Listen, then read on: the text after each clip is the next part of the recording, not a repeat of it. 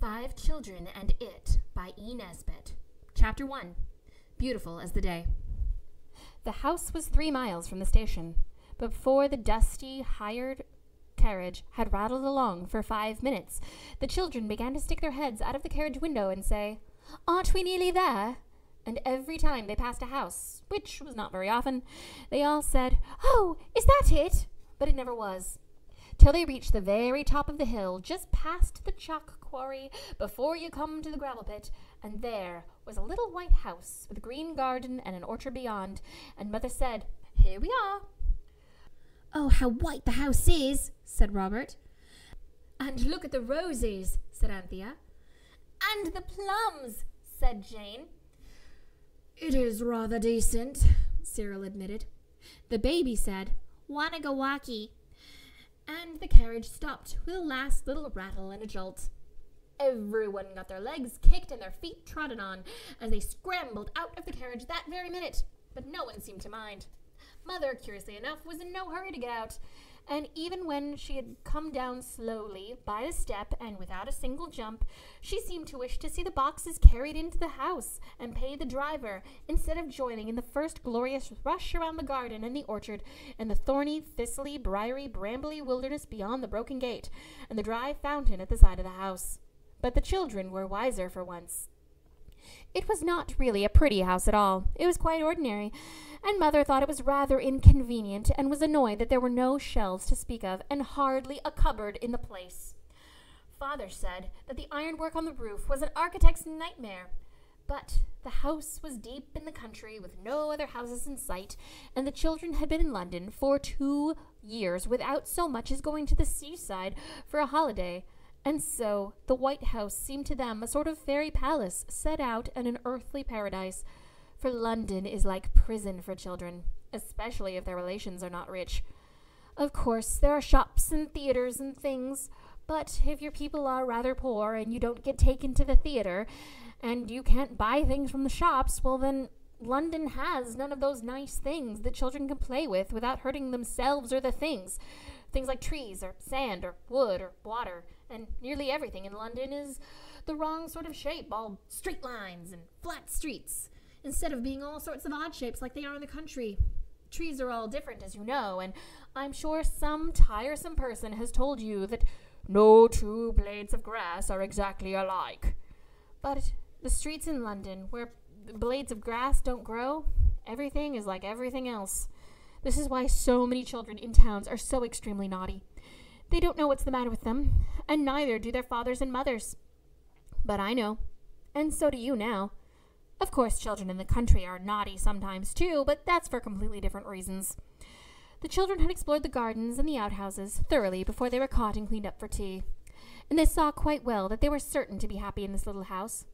They thought so from the moment they found the back of the house covered with jasmine, all tiny white flowers that smelled like a bottle of the most expensive perfume ever given as a birthday present. And when they saw the lawn all green and smooth and quite different from the brown grass of London, and when they found the stable with a loft hanging over it and some hay left over, they were almost certain. And when Robert found a broken swing and tumbled out of it and got a lump on his head the size of an egg, well, then they knew for certain they were bound to be happy. The best part of all was that there were no rules about not going places and not doing things. In London, almost everything is labeled, "You mustn't touch." And even though the labels are often invisible, it's just as bad because you know they're there, and if not, you will jolly well soon be told. The White House sat on the edge of the hill, with a wood behind it and a chalk quarry on one side and the gravel pit on the other. Down at the bottom of the hill was a level plain with strange-shaped little buildings where the people burnt lime, and a big red brewery and other houses. And when the big chimneys were smoking and the sun was setting, the valley seemed to be filled with a golden mist, like an enchanted city out of Arabian Nights.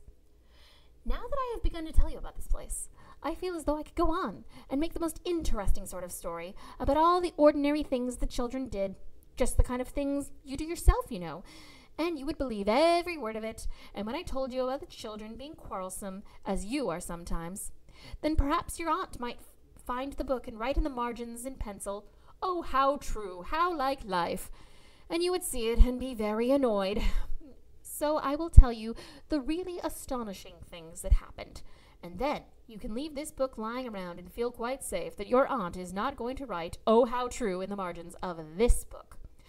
Grown-up people find it very difficult to believe really wonderful things unless they have what they call proof. But children will believe almost anything, and grown-ups know this. That's why they tell you that the earth is round like an orange, when you can see perfectly well that it's flat and lumpy. And why the earth goes around the sun, when you can see for yourself any day that the sun comes up in the morning and goes to bed at night like a good sun should, and the earth stays still. Yet I dare say you believe all of that about the earth and the sun, and if you can believe that, then you will believe that before the week was out, Anthea and Cyril and the others found a fairy. At least that's what they called it, because that's what it called itself. And of course it would know best. But it was not like any fairy you have ever read about in a fairy book. It was in the gravel pit. Father had gone away suddenly on business, and Mother had gone away to stay with Granny, who was not feeling very well. They both left in a great hurry, and when they were gone, the house was dreadfully quiet, and the children wandered around from room to room, desperately wishing for something to do. It was Cyril who said, "I say, let's make for the gravel pit. We can pretend it's a seaside." "Father says it was once. He says there are shells there that are thousands of years old." And so they went. Of course, they had been at the edge of the gravel pit and looked over, but they had not gone down into it for fear that Father said they mustn't play there. And the same with the chalk quarry. The gravel pit was not really dangerous, as long as you don't try to climb down the edge and go the safe, slow way round the road. Each of the children carried their own little spade, and they took it in turns to carry the lamb. He was the baby, and they called him Lamb because the first thing he ever said was, "Bah." The gravel pit was very large and wide, with grass growing around the edges at the top, and dry, stringy wildflowers, purple and yellow. It looked like a giant hand-wash basin. The children built a castle, but of course, castle building is rather poor fun when you've no hopes of watching the tide come rushing in and filling up the moat and washing away the drawbridge. Cyril wanted to dig a cave and place smugglers in, but the others thought that it might collapse and bury them alive. So it all ended with Spades going to work to dig a hole down to Australia. For these children, you see, believed that the world was round, and that on the other side there were little Australian boys and girls who walked the wrong way up like flies on the ceiling. The children dug and dug and dug, and their hands got sandy and hot and red, and their faces got damp and shiny, and the lamb had tried to eat some sand and cried most terribly when he found out it was not brown sugar. And he cried himself out and was laying asleep on the warm sand in the half-finished castle. This left his brothers and sisters free to work really, really hard, and the hole coming out to Australia was going rather well, when Jane suddenly begged the others to stop. "Suppose the bottom of the hole were to suddenly give way," she said, "and you tumble out among all the little Australians and get sand in their eyes." "Yes," said Robert. "Then they would hate us and throw stones at us and not let us go to see kangaroos or possums or emus or anything." Cyril and Anthea knew that Australia was not quite so near as that, but they agreed to stop using the spades and go on with their hands. This was quite easy because the sand was fine and warm and dry. "Fancy there having been a sea here once, all sloppy and wet, with fish and eels and coral and mermaids and ship masts and Spanish treasure. Oh, I wish we could find some golden doubloons or something," said Robert. "How did the sea get carried away?" Robert asked. "Well, not in a pail, silly. Father says the earth got all hot, like you sometimes do in bed, and it kicked off the sea like you would kick off the covers. I say, let's go look for shells or something. That cave over there looks likely, and I see something over there that looks like a ship's anchor. It's terribly hot here in the Australia hole." The others agreed, but Anthea went on digging, because she always liked to finish things once she had begun, and she thought it would be a disgrace to leave the hole without getting through to Australia. The cave was disappointing because there were no shells, and the wrecked anchor turned out to only be the broken off handle of an axe. And the cave party was just making up their minds that it was time to go home for some lemonade when Anthea suddenly screamed, "Cyril, come here! Oh, quick, it's alive! It'll get away! Oh, hurry!" It's a rat, I shouldn't wonder, said Robert. Father says they infest old places, and this place must be pretty old if the sea was here thousands of years ago. Perhaps it's a snake, said Jane, shuddering. Let's look, said Cyril, jumping into the hole. I'm not afraid of snakes. I like them. If it's a snake, I'll tame it, and it'll follow me everywhere, and it'll sleep around my neck at night. Oh, no, you won't, said Robert firmly, for he shared a bedroom with Cyril. But you may keep it if it's a rat. Oh, don't be silly, said Anthea. It's not a rat. It's much bigger. And it's not a snake. It's got feet. I saw them. And fur. Oh, don't use the spade. You'll hurt it. Then it'll bite me, said Cyril, seizing up his spade. Oh, don't. Please don't, said Anthea. I know it sounds strange, but it said something. What? It said, you let me alone. But Cyril merely observed that his sister must have gotten very hot in this heat, and he and Robert began digging with the spades, while Anthea sat on the edge of the hole, jumping up and down in hot anxiety. They dug carefully, and presently everyone could see that there really was something moving in the bottom of the hole. Then Anthea cried out, I'm not afraid, let me dig. And she fell on her hands and knees and began scratching like a dog. Oh, I felt fur, she cried. I did, I really did. Then suddenly, a dry, husky voice in the sand made them all jump back, and their hearts leap nearly as fast. Let me alone, it said, and now everyone could hear the voice, and looked at the others to see if they had too. But we want to see you, said Robert bravely. I wish you would come out, said Anthea, taking courage. Oh, well, if that's your wish, the voice said, and the sand stirred and spun and scattered, and something brown and furry and fat came rolling out of the hole, and the sand fell off of it, and it sat there yawning and rubbing its eyes. I believe I must have fallen asleep, it said, stretching. The children stood round the hole in a ring, looking at the creature they had found. It was worth looking at. Its eyes were on long horns like a snail's eyes, and it could move them around like telescopes. It had ears like a bat's ears, and its tubby little body was shaped kind of like a spider, but covered in thick, fat fur, and its legs and arms were furry like a monkey's. What on earth is it? Said Jane. Shall we take it home with us? The thing turned to look at her. Is she always talking nonsense? He passed a scornful gaze over Jane's hat. Or is it that stupid thing on her head that makes her act so silly? She doesn't mean to be silly, Anthea said gently. We none of us do. Whatever you may think. Oh, don't be frightened. We won't hurt you. Hurt me, it said. Frighten me. Upon my word.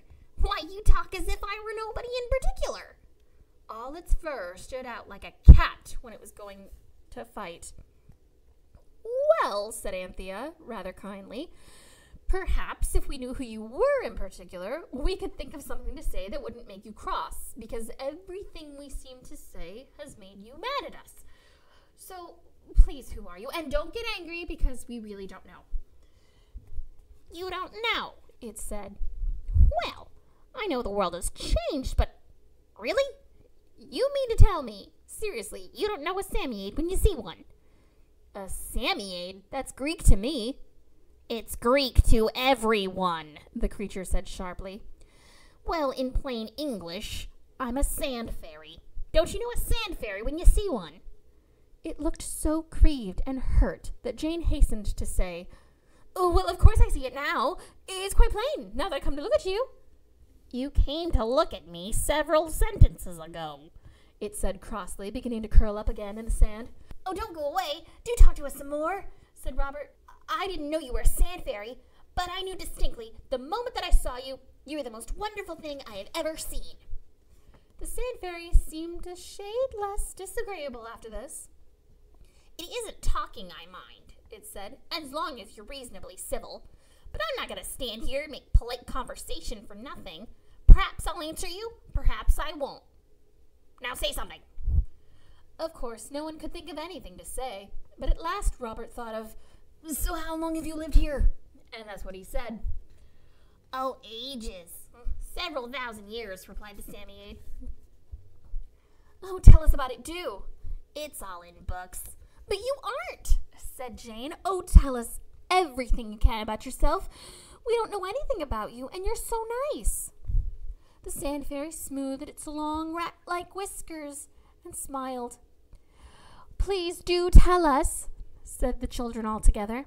"It is wonderful how quickly you get used to things, even the most astonishing things." 5 minutes before, the children had no idea that there was any such thing in this world as a sand fairy, and now they were talking to it as though they had known it their whole lives.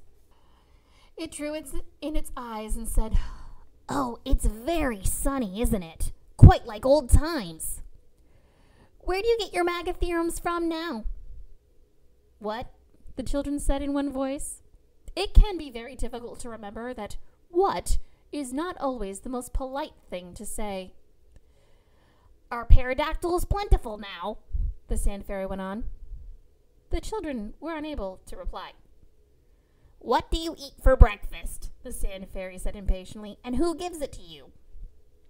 "Eggs and bacon and bread and milk and porridge and things. Mother gives it to us." "What are what's-its-name and Perry... what did you call them? And does anyone have them for breakfast?" "Why, almost everyone eats pterodactyl for breakfast in my time." Pterodactyls were kind of like crocodiles and kind of like birds. I believe they were very good grilled. You see, it was like this. Of course, there were heaps of sand fairies then, and in the morning, you would wake up, and you'd find them, and you'd get your wish, and people used to send their little boys down to the seashore early in the morning to get the day's wishes. And very often, the eldest boy in the family would be told to wish for magatherum. They were as big as an elephant, you see, and there was a good deal of meat on them. And if they wanted fish, it was Ichthyosaurus that they asked for. He was 20 or 40 feet long, and there was plenty of him. And for poultry, it was the Peleosaurus. There were nice pickings on that one, too. And the other children could wish for other things. But when people had dinner parties, it was always magatheorums or Ichthyosaurus, because their fins were a delicacy, and the tails were good in soup. "There must have been heaps and heaps of cold meat going to waste," said Anthea, who was of housekeeping mind. "Oh, no," said the Samiad. "That would never have done. Why, of course, at sunset, whatever was left over just turned to stone. You find the stone bones of the magatherum all over the place, or so they tell me." "Who tells you?" asked Cyril. But the sand fairy frowned and began to dig very fast in the hole. "Oh, don't go away," they cried. "Tell us more about what it was like with magatherum for breakfast. Was the world like this back then?" It stopped digging. "No, not a bit," it said. "It was nearly all sand where I lived, and the coral grew on trees, and the periwinkles were as big as tea trays. You find them all turned to stone now. We sand fairies used to live at the seashore, and children used to come with their little spades and pails and make castles for us to live in. That was thousands of years ago, but I hear children still build castles in the sand. It's difficult to break yourselves of the habit, I guess." But why did you stop living in castles?" asked Robert. "It's a sad story," said the Samiad gloomily. "It was because they would build moats around the castles, and the nasty wet sea would come in, and of course, as soon as a sand fairy gets wet, we catch a cold, and usually we die. And so there were fewer and fewer of them. Whenever you found a fairy and had a wish, you used to wish for magatherum and eat twice as much as you wanted, because it might be weeks and weeks before you got another wish." "Did you ever get wet?" Robert asked. The sand fairy shuddered. "Only once," it said. "The end of my 12th hair on the top of my left whisker. I feel the place in damp weather to this day. It was only once, but it was quite enough for me. I went away as soon as the sun dried my poor little whisker, and scurried away to the back of the beach and dug myself in deep and warm, dry sand. And I've been there ever since, and the sea moved its lodgings, which is perfectly fine by me. And now I'm not going to tell you another thing." "Oh, just one more question," asked the children. "Can you give us wishes now?" "Of course," it said. "I gave you your first one already. You said I wish you'd come out, and I did." "Oh, well, please might we have another?" "Yes, but be quick about it. I'm getting tired of you." I dare say you've often thought what you would do if you had 3 wishes given you, and you have despised the people in stories who waste their wishes, and feel certain that you would think of 3 really useful wishes without a moment's hesitation. These children often talked this matter over, but now the chance has suddenly been given to them, and they couldn't think of anything. Quick now, said the Sand Fairy crossly. But no one could think of anything. Only Anthea managed to remember a private little wish she and Jane had once had, but they'd never told the boys about. But still, it was better than nothing. I wish we were all as beautiful as the day, she said in a hurry. The children looked at each other, and each could see that the others were not any better looking than usual. The Samiade pushed out its long eyes and seemed to be holding its breath. It swelled itself up until it was twice as big and suddenly let out its breath in a long sigh. I'm afraid I can't manage it, it said apologetically. I must be out of practice. The children were horribly disappointed. Can't you try again? They asked. Well, said the Sand Fairy, the fact is, I was keeping back some strength to give the rest of you some wishes. But if you'll be content to have just 1 wish a day among the lot of you, I dare say I can make myself do it. You agree? Oh, yes, said Jane and Anthea. The boys nodded. It stretched its eyes out further and further, and swelled and swelled and swelled. Or, I hope you don't hurt yourself, said Anthea. Or crack your skin, said Robert anxiously. Everyone was very much relieved when the Sand Fairy, after getting so big that it almost filled up the entire hole, suddenly let out its breath and went back to its proper size. That's right, it said, panting heavily. It'll come easier tomorrow. Did it hurt much? Asked Anthea. Only my poor little whisker, thank you, it said. But you're kind, thoughtful children. Now, good day. And it scratched itself furiously with its hands and disappeared into the sand. The children looked at each other, and each child suddenly found itself alone with 3 perfect strangers of radiant beauty. They stood for a moment in perfect silence. Each thought that its brothers and sisters must have wandered off, and that these strange children had walked up unnoticed while it was watching the swelling form of the Sand Fairy. Anthea spoke first. Excuse me, she said, very politely to Jane, who now had enormous blue eyes and red hair. Have you seen 2 little boys and a little girl anywhere about? I was going to ask you the same thing, said Jane.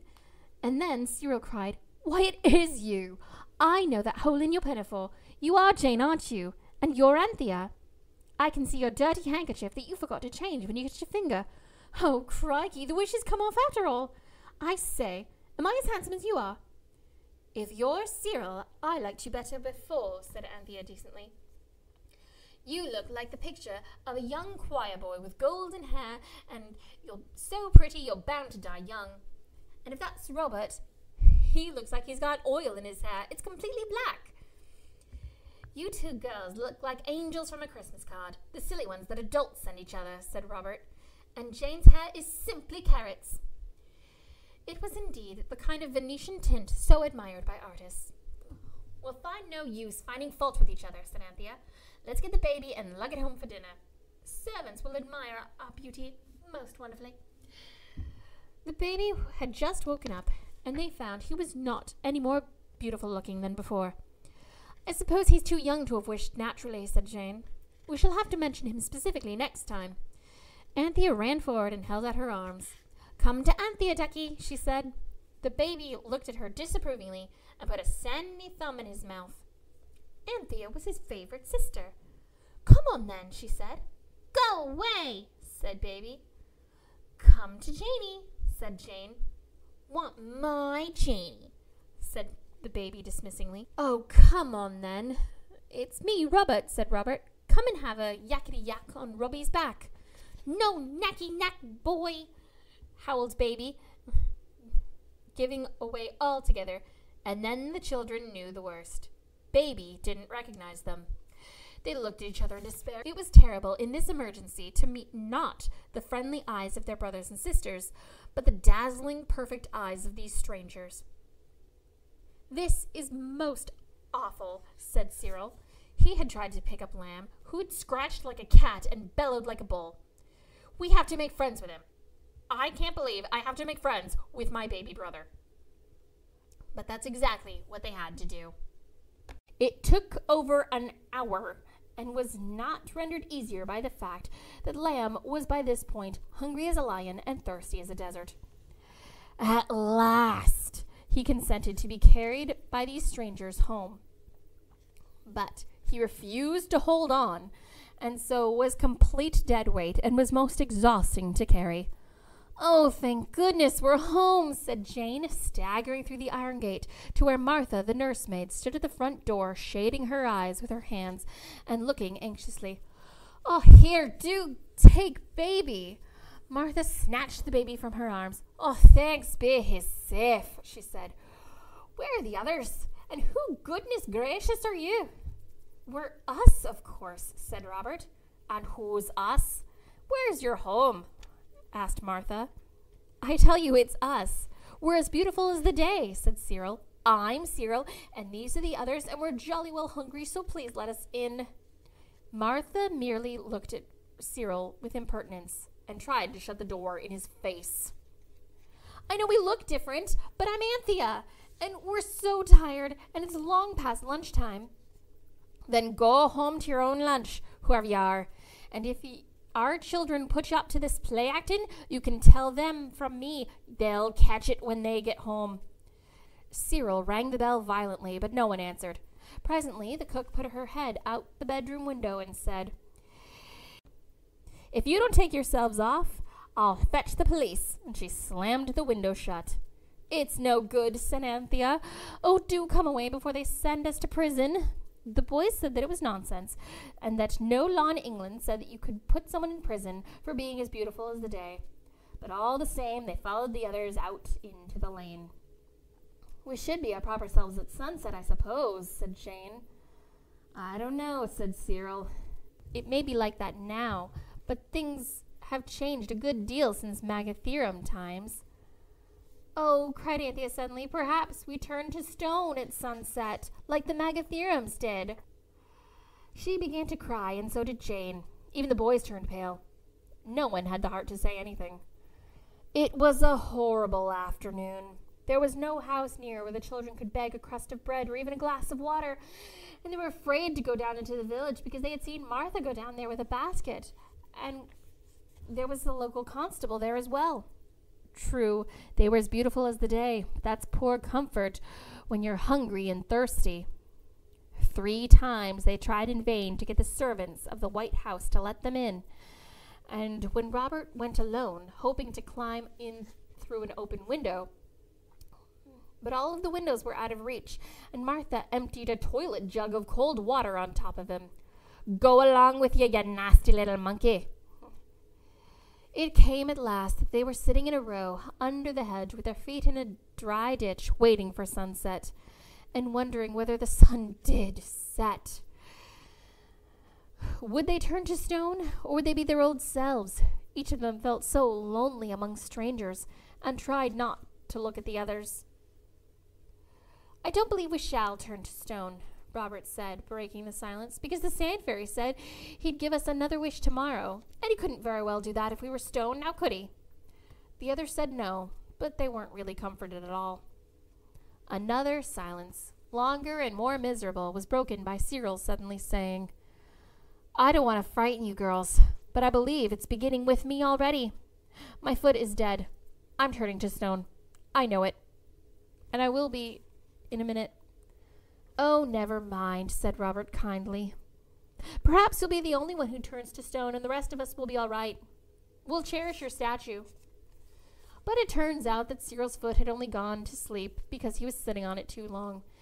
And when it came to life again with the pins and agonies of little needles, the others were quite cross at him. "Give us such a fright for nothing," said Anthea. The third and miserable silence was broken by Jane. "If we do come out of this all right, we'll ask the Samiaid to make it so that the servants don't notice anything different, no matter what we wish for." And the others all agreed. At last, hunger and fright and crossness and tiredness in the 4 children all joined together to bring about one nice thing: sleep. The children lay asleep in a row with their beautiful eyes shut and their beautiful mouths open. Anthea woke first. to find that the sun had set and twilight was coming on. Anthea pinched herself very hard to make sure that she wasn't stone. And then she pinched the others in turn, and they too were soft and lumpy. "Wake up," she said, almost in tears of joy. "It's all right. We're not stone anymore.